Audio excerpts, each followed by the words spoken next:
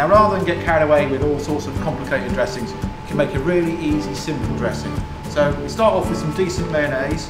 So a couple of spoons of decent mayonnaise,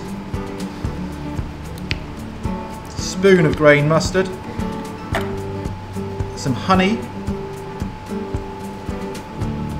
some lemon juice, and then you just whisk that together. So that's the base of your dressing, and that's obviously quite thick at the moment. In that we put some chopped dill. Dill, as you can see, is quite a big part of this dish. It's kind of in everything we do.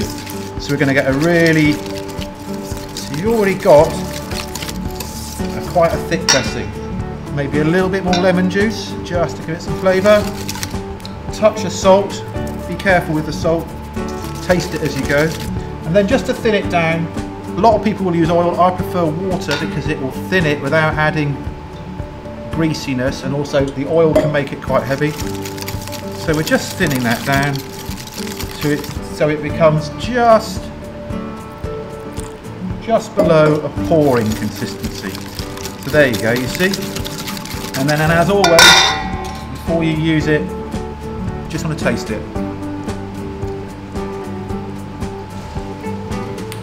So in this case, a little bit more honey, a bit more salt, just the last little bit of dill, and you've got a nice pouring consistency dressing. Very simple, very quick, very easy.